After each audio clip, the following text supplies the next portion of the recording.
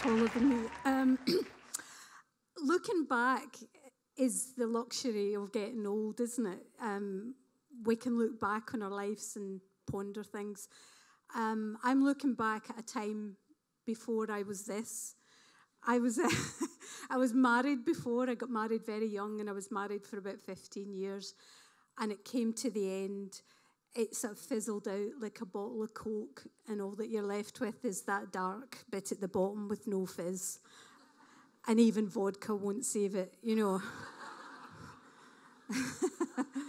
That was my first marriage. It took me 15 years to realise that now. And it came to the end, and when I first met my husband, I was young, I was 17, and when I came out of the marriage, I was 37. And being single at 37 was a lot different from being single at 17. I didn't know how to do it because I'd never been a grown-up woman and single, and what do you do? So I did what any 37-year-old woman would do coming out of divorce. I thought, I'll go travelling. I'll go and see some countries and some people. And I went on a wee bit of journey around the world, and I went to visit my friend Elisa, who lives in Malta. She's a Malteser.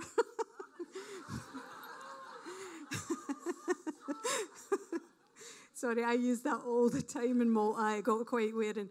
And so she said, oh, you know, my boyfriend works in the local hotel. He works in the cabana, which I thought sounded fabulously exciting. It was actually a tiny wee hut that sold ice creams and sun loungers. It wasn't exciting at all. And we went to visit him in his hotel, and we set up for the day by the pool. And it was great, and I was lying there in my bikini because, you know, it was before having children, and I had quite a nice body then. And I was lying by the pool, and we were having a great time. Sun out, you know, because it was a time before you realised that skin cancer existed, you know. It was like factor nothing. We were lying, tanning. We're having a great time. And late in the afternoon, this man walked in to the poolside, and everybody's heads turned, men and women alike, whoosh. And this man walked in, and he was the closest thing to physical perfection I've ever seen. He had a suntan so dark it was like polished Jarrah. You could have stuck envelopes between his abs, you know. Who knew men could be like that? Oh, he was shiny and he was hard, and he's not like my husband. If he had, I'd still be fucking married. Sorry. So this man in his micro black shorts, I mean, who wears that? No, I've never seen it. I mean, these weren't even Speedos, they were smaller, you know. But you know when you see a disgusting man in Speedos and you all go, oh, nobody went, oh, everybody went, oh. You can wear them anytime. So he's got these wee pants on, and we all look at him, and I said to Lisa, I didn't say that. I said, I'm not that old, I've kicked the bucket. I looked at him and I said to Lisa, I wouldn't mind a night with a man like that, you know. And she said, go and ask him out. And I went, I'm not 12, no way. And she said, I'll ask him out. And you know that way when you were at school and your friend went, I'll ask him out for you, and you went, yeah, do that, yeah. That sounds a good idea. And she went, yeah, I'll go. So I'm like, yeah, go. I'm fine with that. She'll never do it. No, she did it.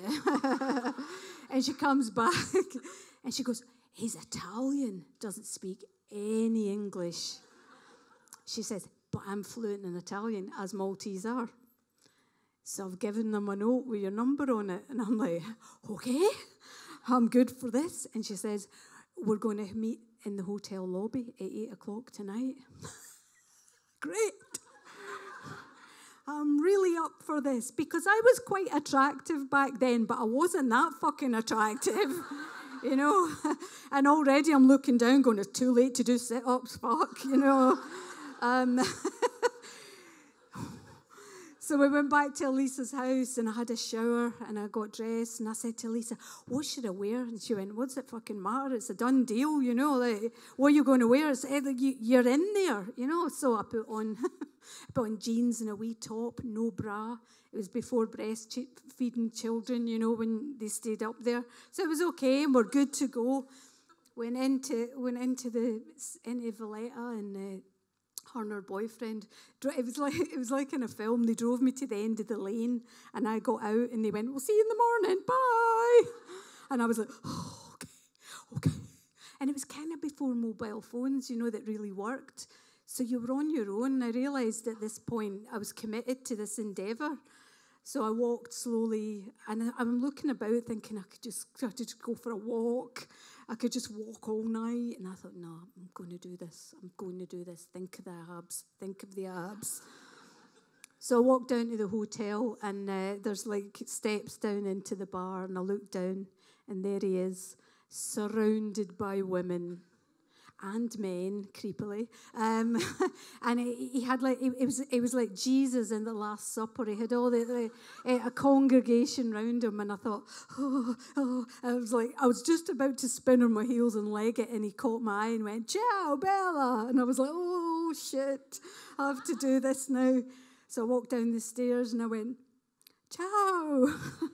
That was as far as the language thing got, you know. Like, I hadn't picked up anything in the interim. And I sat down and we looked at each other and went, "Ciao." And then I did what everybody does in that position. I went to the toilet to check that everything was okay. You know, I don't know what I was checking, but I thought I have to go to the toilet. So I went to the toilet, and the girls from the bar followed me to the toilet. They had these wee girls, and they were like 17. There was like about 10 of them, this pack of wee girls. And I got in the toilet, and obviously I didn't need a pee, so I'm just in the washing my hands, you know, like you do, nervously. And the girls said to me, "How do you know Luigi?" And I'm like, at that moment, I hadn't realised he had a name. It was Luigi. And I said, "I don't know Luigi. I gave him my number this afternoon, and tonight I'm going to spend the night with him." And I said it just for shock, and all the girls went, and I thought, see, you might be young, you might have collagen on your side, but I have brazen hussy on my side. She who dares wins. So I went back out to the bar, and he's talking to the barman, and they're talking to each other, and they do that knowing look, you know, like, you know what they've been talking about. Oh, it's so embarrassing. And now it's his turn to go to the toilet. And then it occurred to me, what's he going to the toilet for? And then I thought, condoms. Because when you're married, you don't use condoms. Well, I didn't. Still didn't have any children, but still, that's another story. So he was going for condoms. I thought I hadn't even factored that in. Said to the barman, "I'll have a gin and tonic." I said, "No, make it a double." I said, "No, make it a triple. Easy on the tonic. Just put the tonic on the side." Fuck this. It's going to take 3 gins to get this.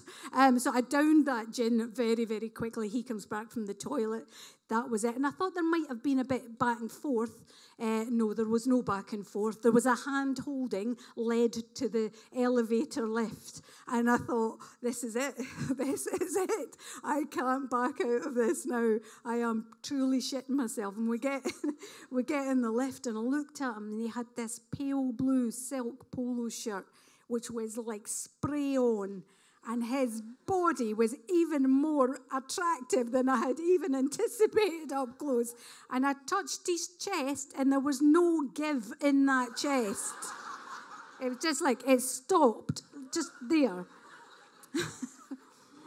I thought, please don't touch my stomach. Please don't. Please don't touch my stomach.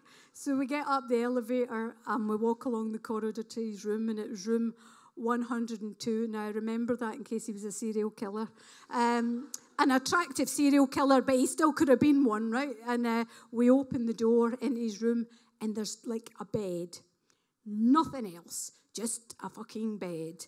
And I looked at it and I thought, well, this chit-chat is over. We've had Ciao Bella. And we got undressed. And on the bed was this pamphlet, and he was a judo instructor for the Italian police. And he was here for a competition. That's how you get a body like that. Just do a lot of judo. So I don't know if he'd laid it there for my perusal, but I was impressed, that worked for me, mate, So he got undressed, and when you just, in films, when their jaws drop as he got undressed, I just looked at him and went, Jesus Christ, that's what a man's meant to look like. So we had a night of fairly gymnastic, intense lovemaking. I will not go into details, but I'll tell you this. A man who can do one-arm press-ups can do an amazing thing in bed, right? It was incredible. We had this... I was quite light at the time, a bit gelatinous, but I was quite light. And he was kind to me. He never at any point made it wobble. And we had this great night of sex, and it was incredible. And in the morning, I woke up, and my hair was like a troll doll. You know when it's like... Do you know when it's all been fuzzed at the back too much? It was proper fucking fuzzed, right? And that was the first thing that I touched in the morning, was I felt my hair, and I thought, oh, Jesus. And then I looked over. It'd gone. My bubble had burst. The perfect night, like that, bubble was burst. And I thought, fuck, it was great. And then the door opened, and there's Luigi with 2 coffees, 2 pan au chocolats. Oh. And we walked onto his balcony as I'm trying to clap down my troll doll hair, thinking, okay, I'll still pull this back. We go in his balcony, we sat, we looked at each other, not a word spoken, because we still didn't speak each other's languages.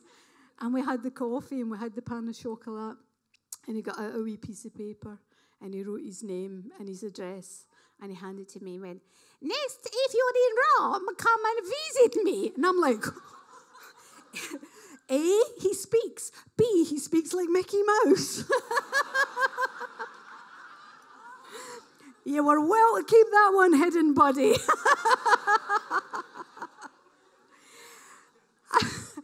And it was a perfect night and a perfect morning. He kissed me on the cheek, and I did the walk of shame home. But you know what? I wasn't fucking ashamed. I was proud, because for that one night, I was a badass bitch who got what she wanted.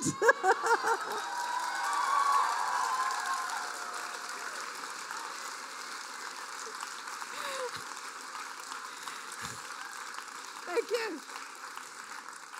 And as a footnote to that, I've still got the bit of paper with his name and address. Thank you, guys. I'm Gill.